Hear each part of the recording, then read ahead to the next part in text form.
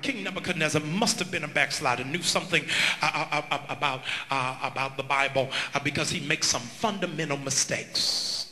He turns the furnace 7 times hotter. So that means, watch this, 7 is the number of completion, and it can't get no hotter than that. In no uncertain terms, then whatever the enemy has thrown you in is the most that he has in his arsenal. It can get no worse than how it is right now. I know it's bad, but it can't get any worse than that. Watch this. Then they have one door on the furnace. One door on the furnace. If anybody who's old school, you got family out down south, if they got a furnace, watch this. The handle to the door is on the outside.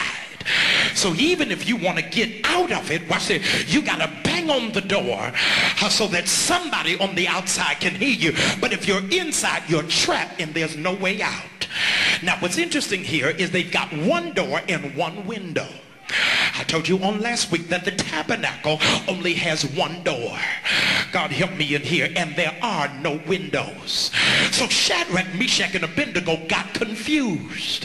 When they were in the fiery furnace, they thought they were in the tabernacle. So with no better sense, they began to worship in a fiery place because they were used to praising God under fire. Y'all are missing me in here. Now Shadrach, Meshach, and Abednego are on the same fast. I'm getting ready to mess you up now. They're on the same fast for 10 days. No meat and no wine. See, now had Shadrach, Meshach, and Abednego drank wine, when they were thrown in the fire, anybody who's ever had alcohol, you know on the fine print, be careful, this is flammable. So if wine was on the inside of them, the moment they stepped in the furnace, they would have incinerated in that moment. Y'all ain't talking back to me. See, you got to thank God, because sometimes the stuff you think God is depriving you from, he's saving you. All right, I got one last principle in the fiery furnace because I think you don't miss this. All right, they throw them in. Their feet are tied. Their hands are tied. Watch this. I'm in Daniel chapter 3. They throw them in the fiery furnace. They wipe the smoke from the window, and they say, all right, we see 3.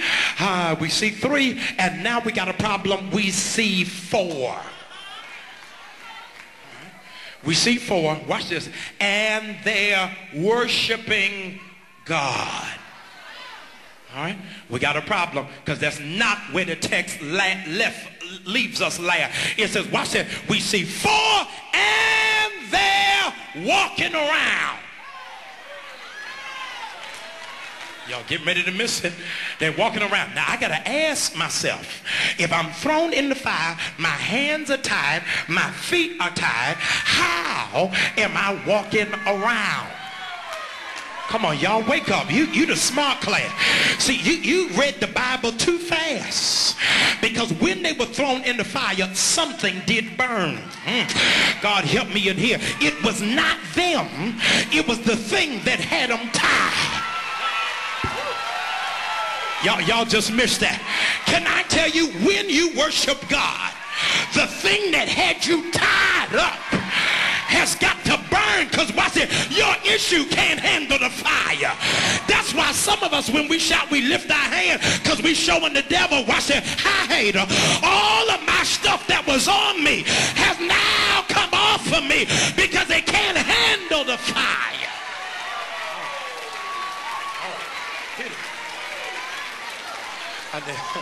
Be seated, please. There's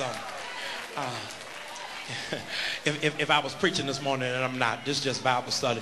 If I was preaching this morning, I would probably call this Things We Lost in the Fire. Yeah, some of y'all ain't seen that movie. Y'all too saved. But some of you don't even know that in the middle of your fiery situation, there were some things that got off you.